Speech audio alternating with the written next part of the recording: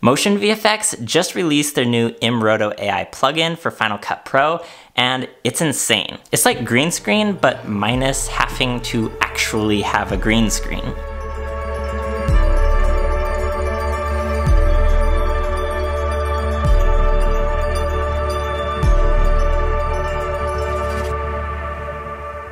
All you have to do is take the Roto AI effect, drag it onto your video clip, then use this magic selection tool to roughly outline the object you want to isolate.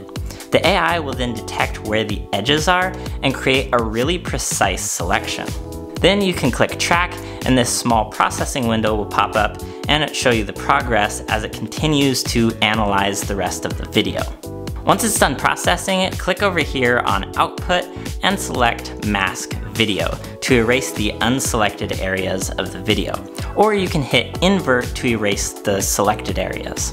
There's also a couple of sliders here for smoothing the selection, shrinking and expanding it, or blurring the edges if you want to. And now you can easily set any photo or video that you want as the background to this clip by selecting the clip on the timeline and placing it above the video that you want as the background. I thought it would be really fun to recreate Thing, the sentient disembodied hand from the Addams family. This shot was actually going to be way too easy using Roto AI, so I decided to give myself a challenge by adding in some camera movement. I set my camera up on the Hohem MT2 gimbal and used my phone to program in a dynamic camera move that could then be repeated over and over again at exactly the same speed. Then I hit play on the gimbal and recorded a video of just the background without anything else happening.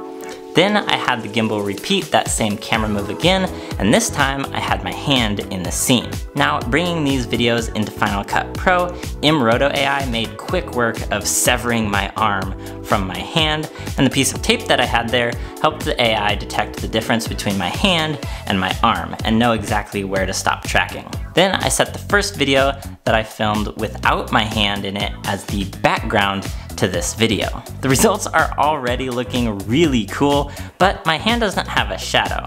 I fixed this by clicking on Roto AI again and selecting the entire surface of the table, so that both my hand and the entire surface of the table with my shadow on it would be visible in the final video.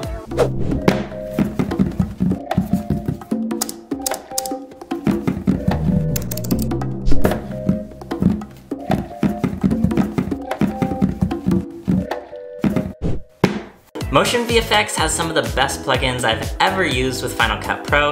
If you want to get this plugin, there is a link in the description below, or if you want to see what some of their other plugins are capable of, then click on one of these videos over here, and I'll see you in the next one.